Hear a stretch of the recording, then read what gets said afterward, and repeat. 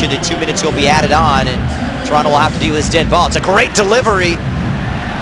Finally clear it away. A moment of danger. It's hit on the volley, and it couldn't be any sweeter than that.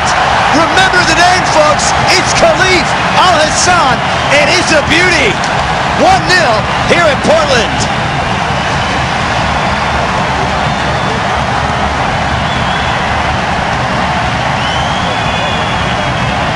We were saying only moments ago, Christian, that Toronto FC, they were playing a dodgy game by giving Timbers all these chances. But you look at this, you look at the seconds.